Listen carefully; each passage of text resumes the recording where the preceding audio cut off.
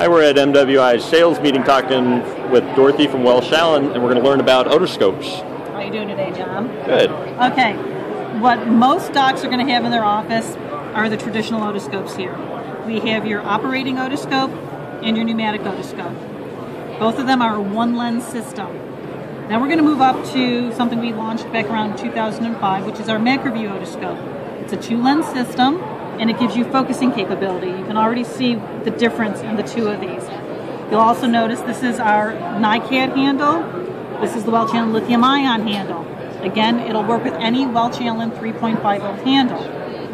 Then what we did with our focusing otoscope, we came and we put a camera on the back of it. This is the digital macro-view otoscope. This lists for about $1,200, but what it does is it attaches to your laptop. You need to have Windows XP or higher, and it's a very simple plug-and-play system. You can take WAV files, you can take still images. What's great about this is patient compliance and teaching. So when a customer comes in, and if you can see up here, this particular patient has a really bad case of ear mites. If anybody saw this on their animal, they would probably be begging the doctor and handing them money to get this taken care of. So it's really nice, again, so the patient can see what's happening. So what we're going to do is we're just going to switch over here and show you. We're going to take an image. We're going to turn this on. And with this, you can just focus in. I'm going to use my famous hand here as something and see if we can. Oh, that's a picture of my ring. I could focus in, get a good image here. And if you're right-handed or left-handed, this is the image capture buttons here. So it doesn't matter if you're right-handed or left-handed.